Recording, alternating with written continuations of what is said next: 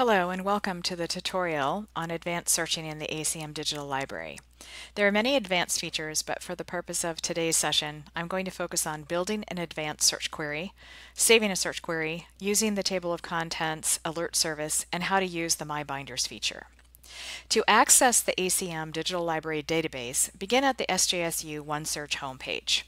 Over on the right, under Quick Links, you'll have a link for articles and databases. From the Databases page, just scroll down, find the ACM Digital Library, and click on that. You're going to be prompted to log in with your SJSU student credentials because the ACM Digital Library is a subscription service. So go ahead and log in now. This is the home page for the ACM Digital Library database. You'll notice at the top, the text San Jose State University indicates that you have logged in to the ACM Digital Library through the San Jose State University subscription. Over on the top right, you'll notice two links, one for sign in and one for sign up.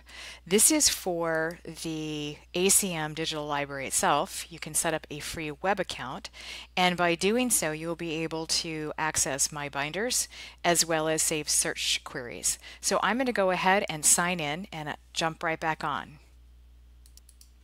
Now that I'm signed in, you'll see my name at the top and also a new link for My Binders. This is a feature that I'll cover in just a few minutes. So to get started with an advanced search, click on the advanced search link, and this will take you to the Query Builder page.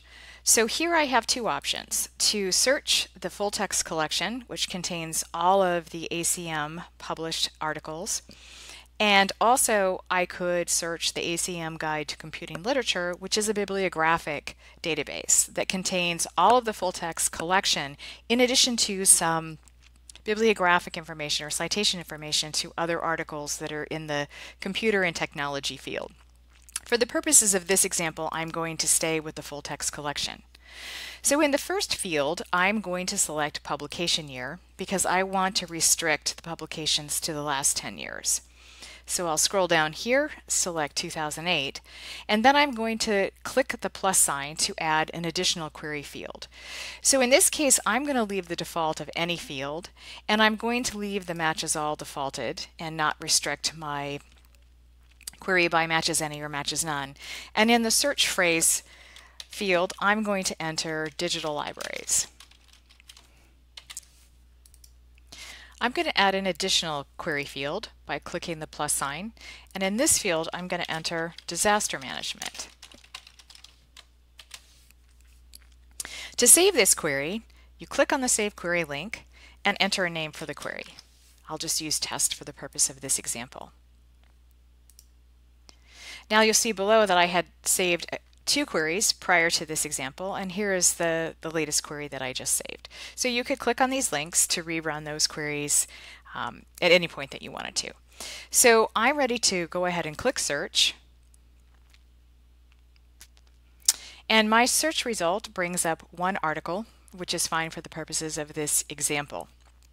So to actually save this to My Binders, let's say it's an article that I'm interested in coming back to, I'm going to click on the title of the article. And then over on the right, you'll see Tools and Resources.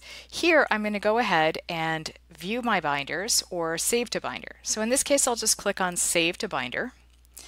And then it's going to ask me to select a binder. So I'm going to click on Disaster Recovery. And you'll notice that I have an option to add some annotation here. This is a very nice feature because you can make some notes about why you like this article, or why it supports your research question. And if you are working in a team with other students and you share this binder, they would be able to see the article in addition to the site the annotation. So it's a very nice feature. So I'm going to go ahead, let me move this up, and click Save to Binder. And click Done. The other option that I can do on the article page is to use the TOC, or the Table of Contents service. So I can send an alert to myself via email or RSS whenever the table of contents in which this article resides changes. So let's go ahead and click on Email. And then here it defaults to my SJSU EDU email address, but you could change this if you have a preferred email address. And then I can just go ahead and click Submit. So now you'll see a red check mark over to the right, and I will then be alerted anytime the table of contents changes. Let's explore the My Binders a little bit more. So at the top of the screen, I'm going to click on My Binders. And that's going to show the My Binders management page. It defaults to my first binder, which is database instruction, and you can see that I have 3 articles that I have added to that binder. And this is where I can view or edit the annotation if I've actually created one. I can remove the item from the binder if I decide it's not applicable. And I can also reorder these articles just by dragging them.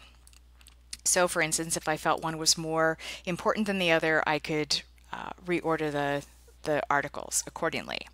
I can create additional binders, and I can also export the binder as a PDF, or I can export it into the BibTeX, EndNote, or ACM reference export formats. One other feature of advanced searching in ACM Digital Library is using the computer classification system, which effectively works like a subject search. So I'm going to go back to the main page, and I'm going to click on Browse by ACM Computing Classification System. So ACM has created high-level topics in this grid format, and as I roll over, you can see that there are subtopics that pop up to give you a sense of what additional information would be covered under that high-level topic. And as you drill down into each of these, they will present additional subtopics to the topic that's listed on the screen. So in some cases, these topics don't actually have papers associated with them. And so to avoid having to click on every single one of these to see if there's recent papers, you can click on the recent papers over on the left, and that's going to show me all of the papers that fall under the Computer Systems Organization topic, or CCS, and from here I can scroll through and see if there's any that I am interested in. So you might use this search when you're just starting out and you have a very broad scope topic or research question, or you haven't refined your research question and you're just curious about what kind of information is available in this particular database. So this concludes the advanced feature search tutorial. Obviously there are additional features that are available in the ACM Digital Library Advanced Search, but those are the ones that I wanted to cover today. I hope the tutorial has been helpful and that you feel more confident using these advanced features.